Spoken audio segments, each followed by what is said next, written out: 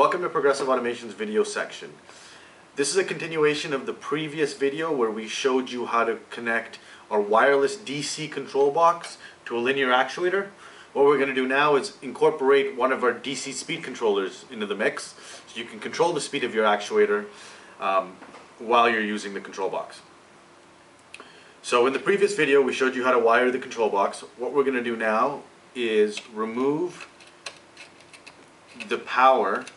What we need is the power to go to the DC speed controller first and then over to the DC control box.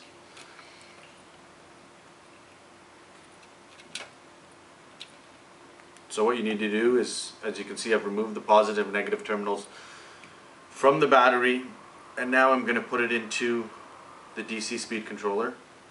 On the DC speed controller, if you look carefully, you will see here it'll say motor and it'll say power. So we want it to go to the power end.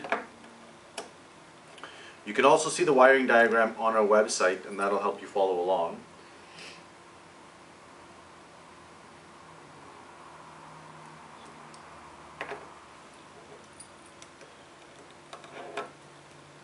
Put in the positive,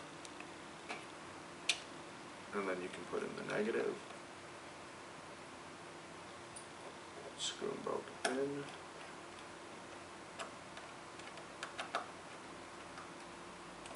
Once you have that in, now you take it, the motor end on the DC speed controller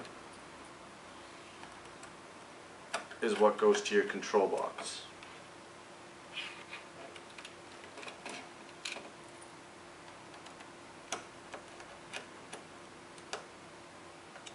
So now what you would do is you would pretend that this is your battery going to your control box.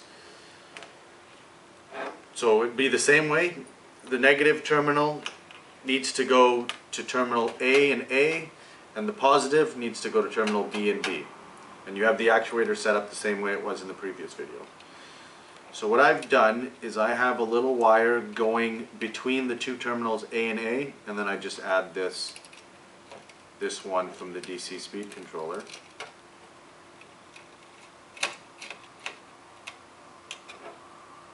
I have the same thing for the positive terminal. I have one going between B and B, and then I add the one from the DC speed controller.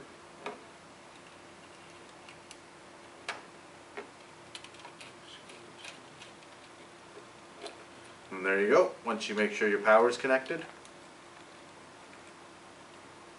should now be able to run the control box and control the speed. Oh, I have a screw up. You want to be sure that you have everything connected correctly, because as you can see, if you don't, it won't work.